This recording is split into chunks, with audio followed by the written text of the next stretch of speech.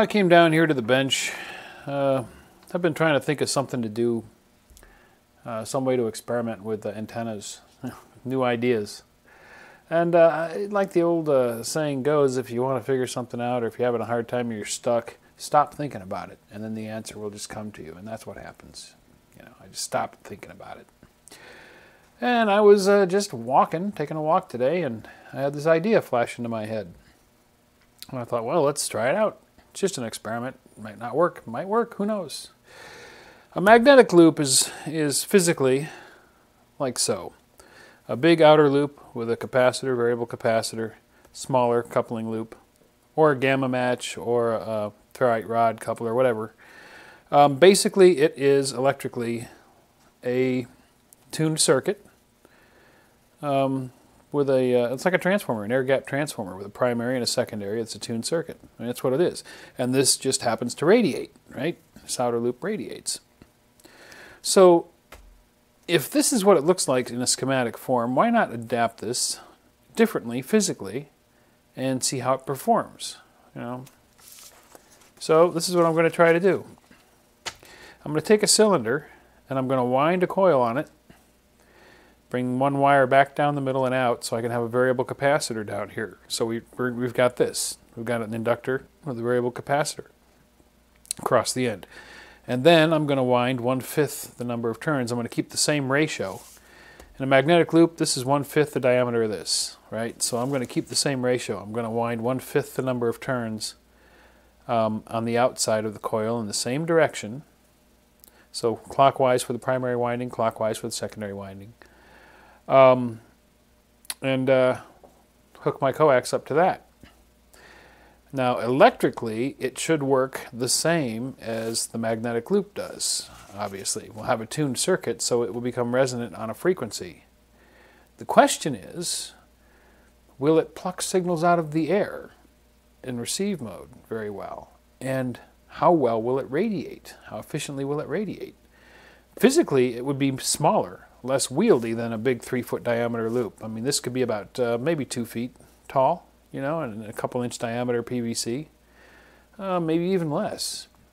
You know, ferrite rod antennas in AM receivers do quite well at plucking magnetic signals out of the air.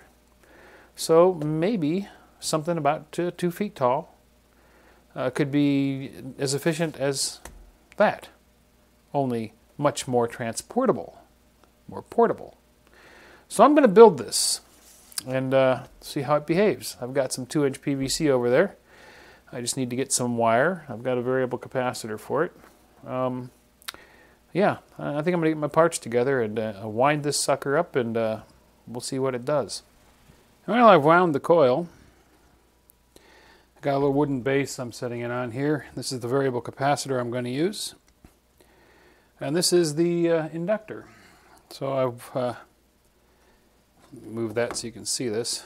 There's a little ground lug here, and then the wire goes around counterclockwise. 1, 2, 3, 4, 5, 6, 7, 8, 9, 10, 11, 12, 13, 14, 15, 16, 17, 18, 19, 20, 21, 22, 23, 24, 25. 25 turns up the pipe. And right here in the middle, there's a ground lug here and a ground lug there, and you can see the white wire, and that's 1, 2, 3, 4, 5. 5 turns, so 1/5 the number of turns on the main inductor. So same ratio as I have in the big magnetic loop. The 25 turns up at the top goes back down the middle of the pipe, straight run down, or it comes out down here. So I'm going to mount this capacitor like so. So we have nice short connections.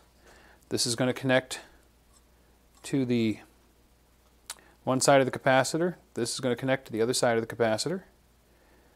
Right there, nice short wires. And then up on the middle,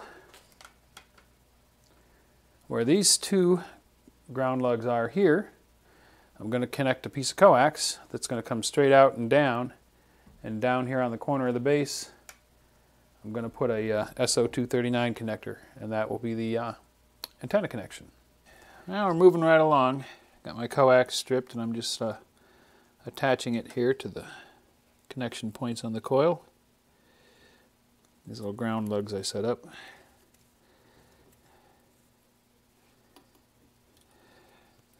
Got my connector mounted.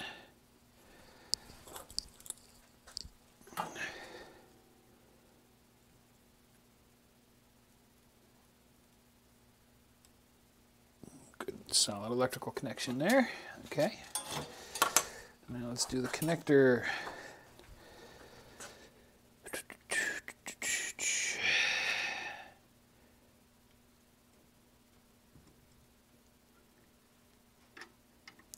Oh, I got that just the right length. How about that? Tin the lead.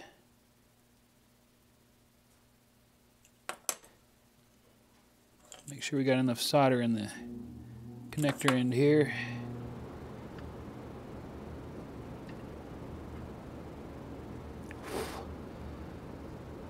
Okay. One connection left to make, the braid. I have to rotate this guy around.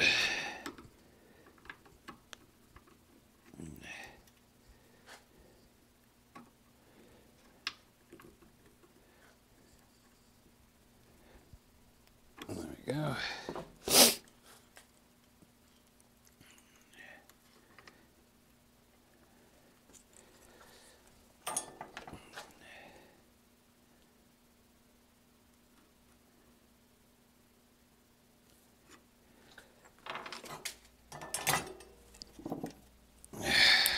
All right, it's all wired up. All ready to hook up the antenna analyzer and see where it is resonant. Oh, with the capacitor. Yeah. Okay, with the capacitor fully meshed,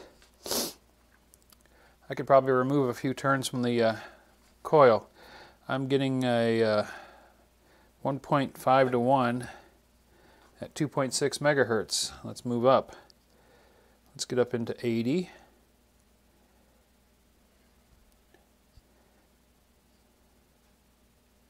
Uh-oh. Halfway out on the cap. Oh, there it is. Okay, halfway out on the cap before I get into 80 meters.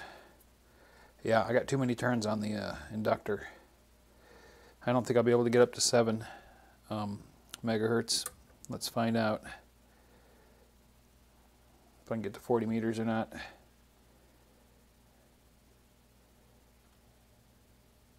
Oh, just barely.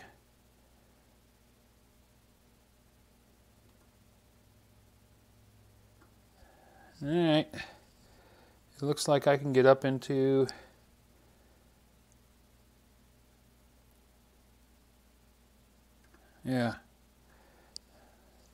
I can get up into 40 meters. Okay.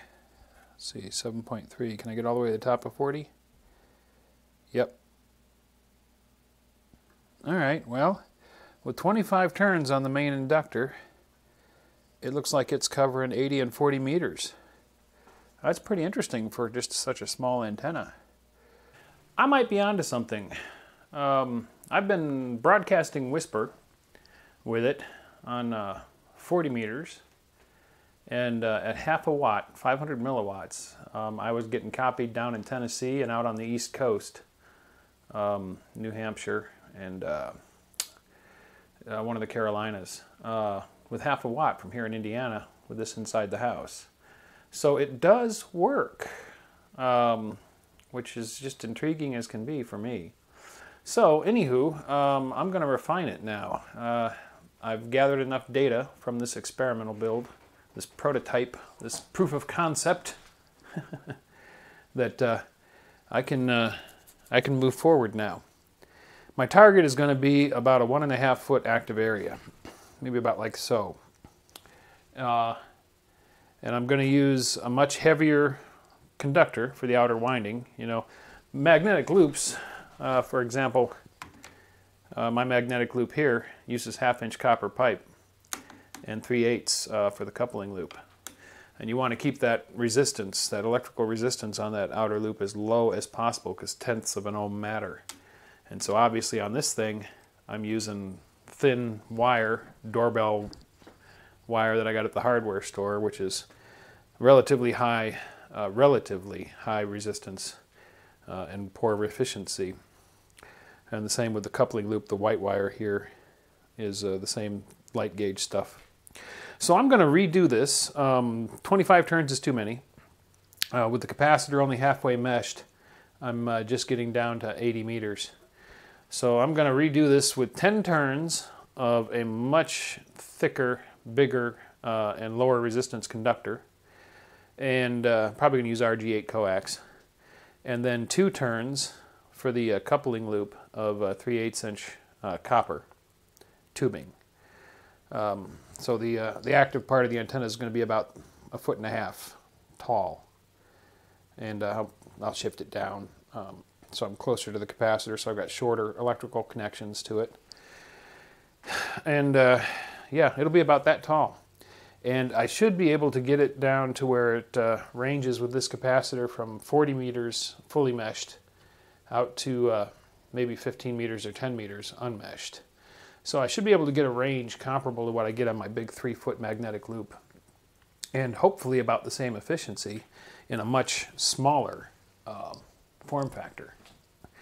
More portable, smaller, and well, it should be interesting. I haven't seen anybody do a build like this. So anyway, watch for a future video, probably in a day or two, of the refined design and some on-air tests, and hopefully successes, of this bizarre antenna concept.